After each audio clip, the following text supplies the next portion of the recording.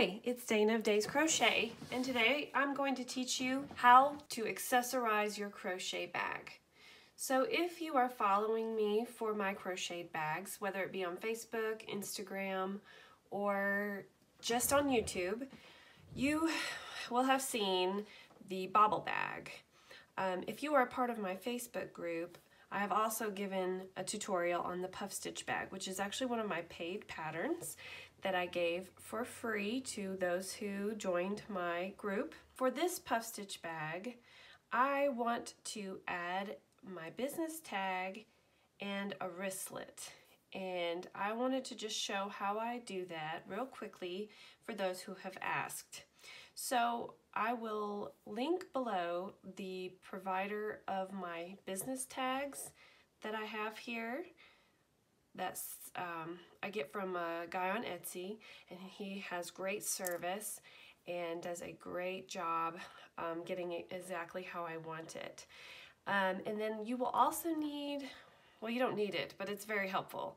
I use what's called a sewing gauge, and you can buy this at Walmart for like $1.50. It has a little lever on it that moves back and forth so that you can measure exactly the distance from your bag to the center to make sure that you get your tag centered.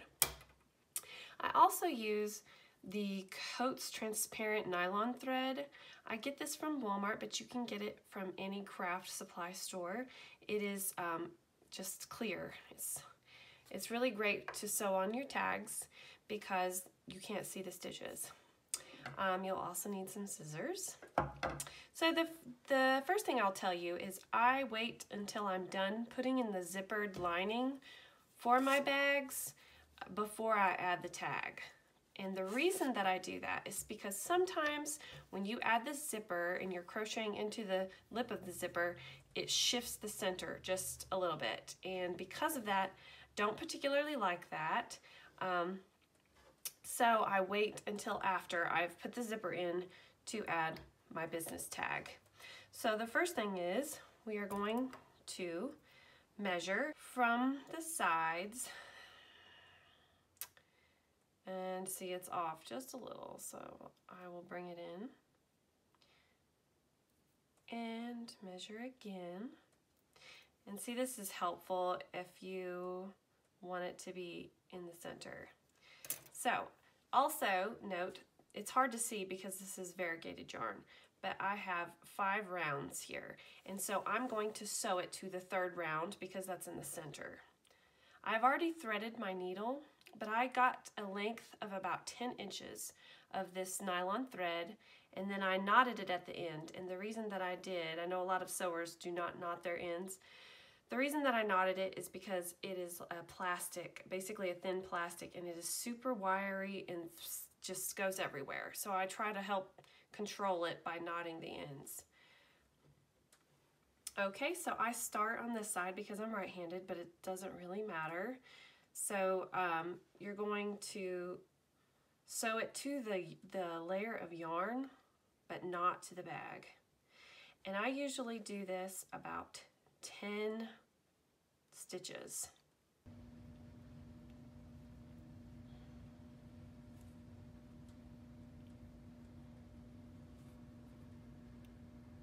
Okay, so this is number 10. Now what I do is I go, and I hope you can see it, underneath the stitches and like through them, through the loop that I just created with all those stitches. And then I'm going to go back into the loop to tie it off. And I do that a couple of times because this thread is just so wild. So I pull it this way, and since it's clear, I'll show you. This is a loop that it's created, and I'm going to go back through that loop.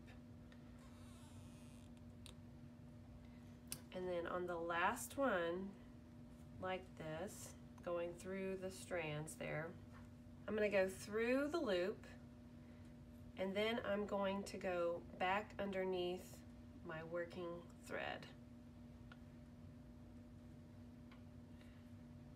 I would have shown you with real thread, but I didn't want to have to repeat this. Sorry, guess it's my laziness.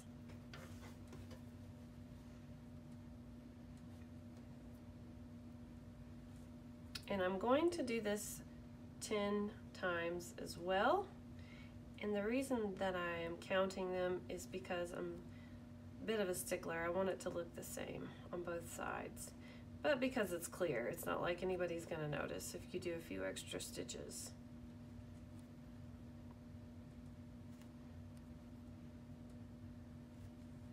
Okay, so that's 10.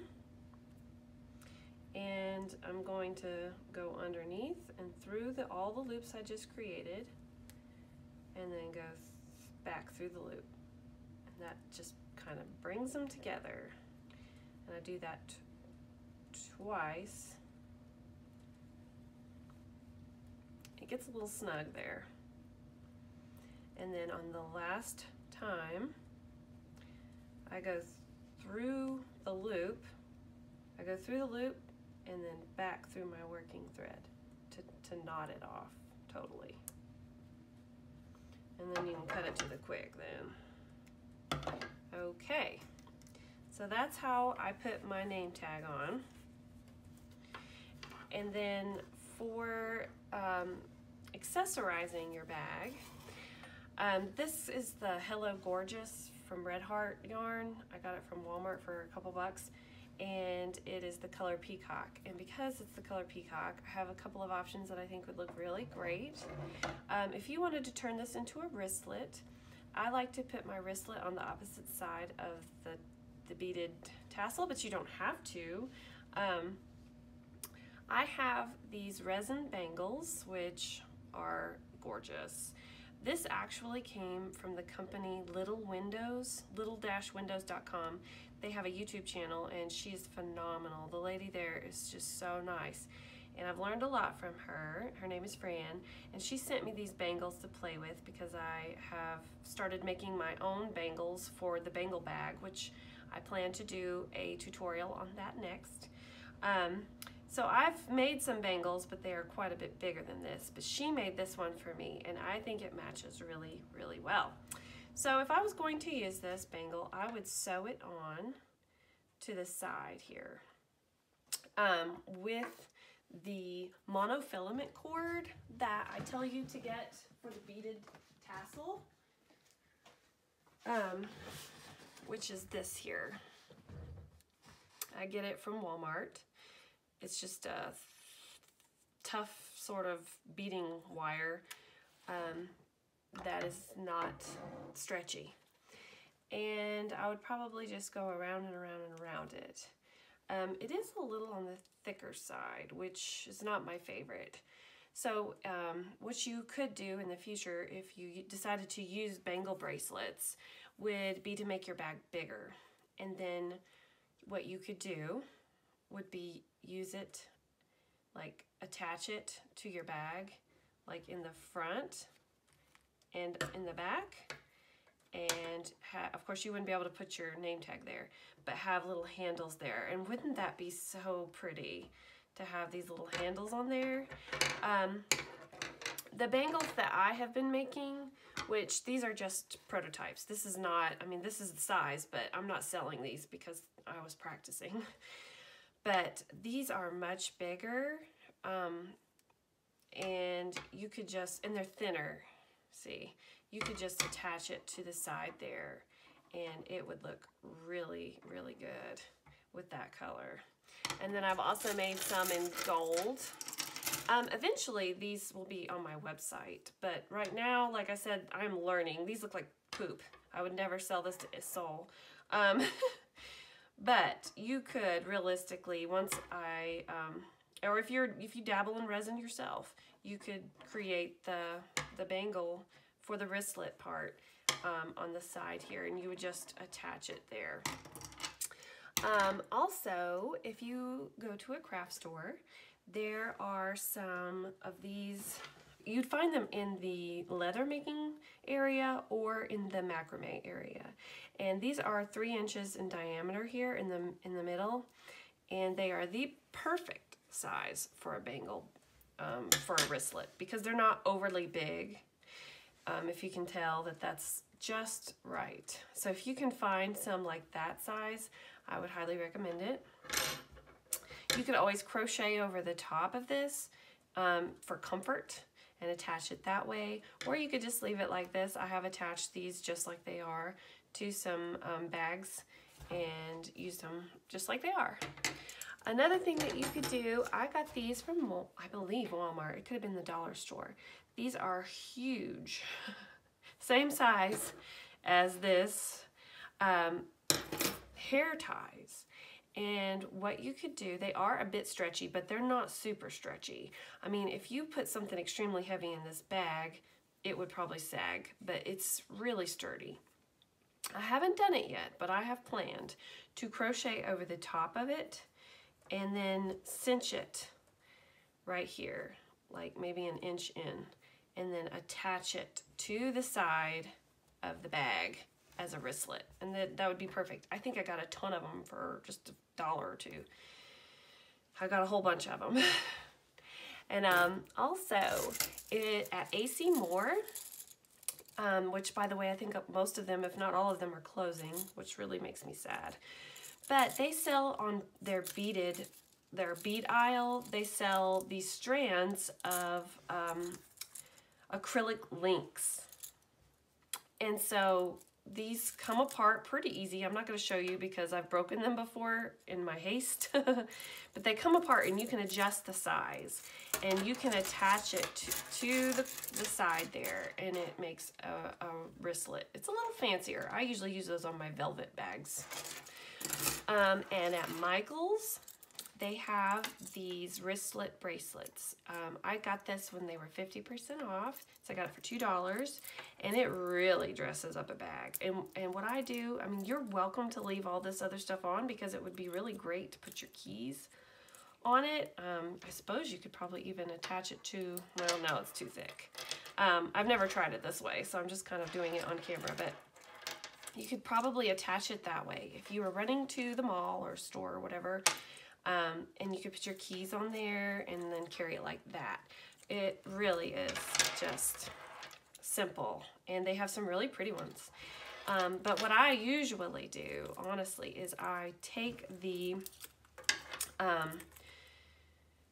keychain off, and I keep this little tiny chain link on there, and I sew it with the monofilament cord onto the bag.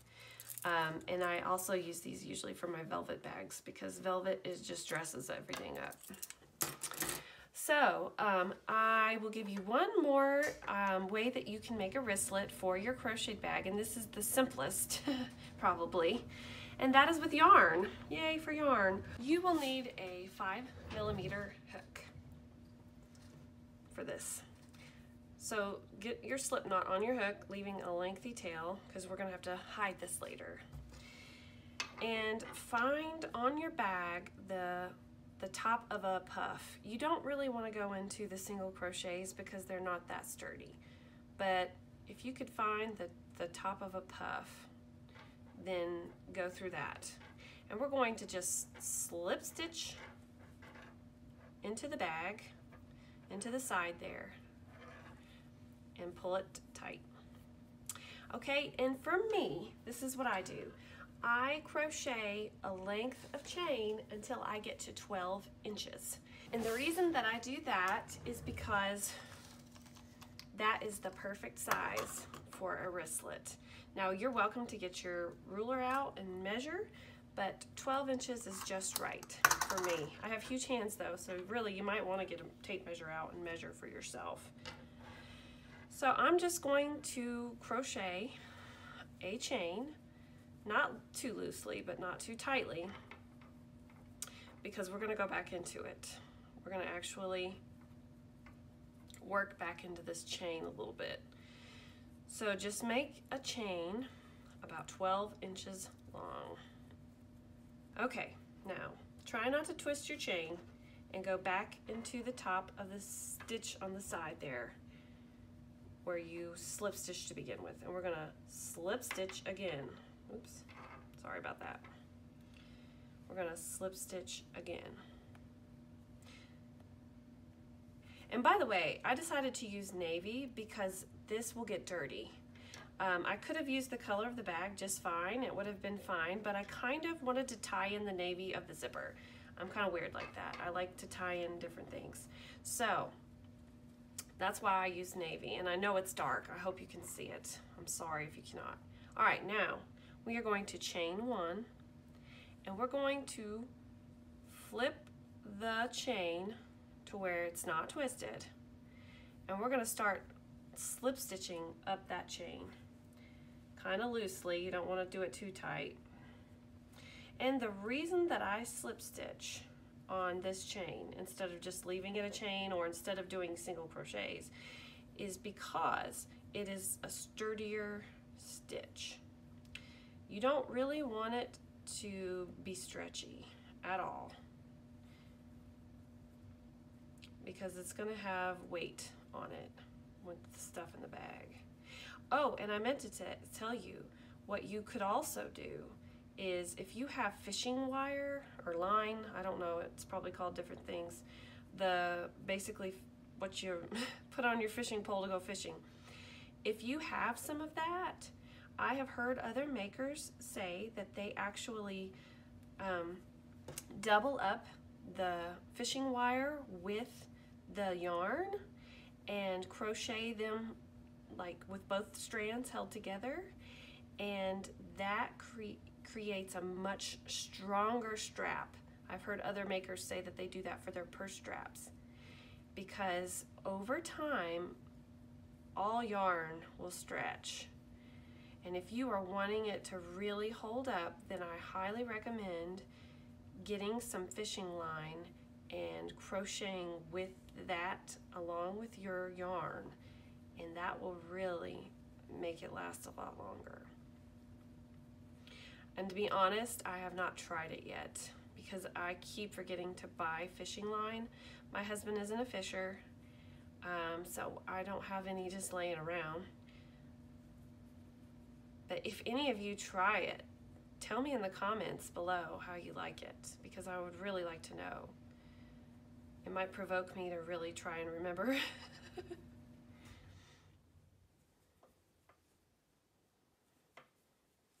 So I'm almost to the end.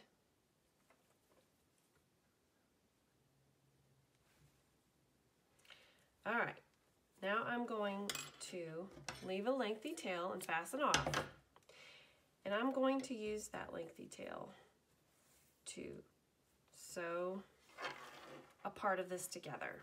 So you're going to need a yarn needle and take that length of tail. And what you're going to do is, without twisting the chain, make sure you're not twisted, sandwich that strap together. And we are going to sew about 1 inch of this together. And this is to just further reinforce it. So I went underneath, and I'm going from top to bottom, then from bottom to top. I'm not doing a circular motion. I'm not whip stitching, because to me that's tacky looking on this. I've tried everything. You don't want to pull too tightly because it'll warp the shape. And then once you get about 1 inch over, you're going to go back. This just further reinforces it. And if you're using the fishing wire, you really should have a very, very sturdy wristlet. Okay, so I'm going to go and meet to the other side so that I can use this, and we're going to tie them together in a knot. There we are. All right, now you're going to want to take your end and weave it down deep into the bag. Of course, you don't want to go through a puff because it's going to warp the shape of the puff. But weave it down deep. What I usually do, because wristlets are going to get so much wear and tear, I'm going to weave it to a dark area. So I'm weaving it to where there is some navy in here, and it's towards the dark purple. And what I am going to do is take my needle and thread, my nylon thread, and I'm going to actually sew that tail down because I don't want it going anywhere. A lot of people use these wristlets inside their purse. They just shove it in there like a wallet. Because of that, it's going to get beat up. So you want it to last. So I'm going to actually stick my needle through the tail and into the top of a stitch. Now, not the puff. You do not want to mess with the puffs because it'll mess with the shape. So I'm going into that base there, into the, I guess, a single crochet. If you've been making the puff stitch bag with me, you should know what I'm talking about. So I am sewing this tail down. And it doesn't have to be like elaborate. You don't have to go through it a bunch. Just enough to really secure it. That way, if they're slinging it around, it's not going to come flying off.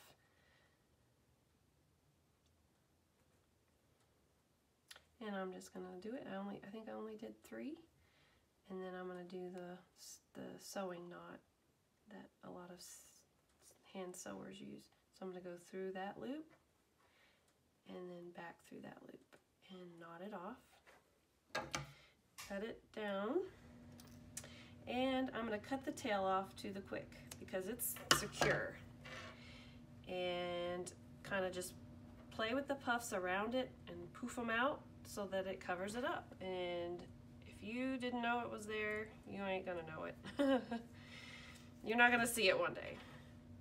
And I'm going to repeat the process on this side. I'll probably weave it all the way down to this puff here and sew it down. And doing so will also bring this in a little bit. So that is how you can make one with yarn. So I hope that you enjoyed this tutorial. If you don't already subscribe to me, please do, and please give my video a thumbs up so that I can keep bringing you more tutorials. Thank you.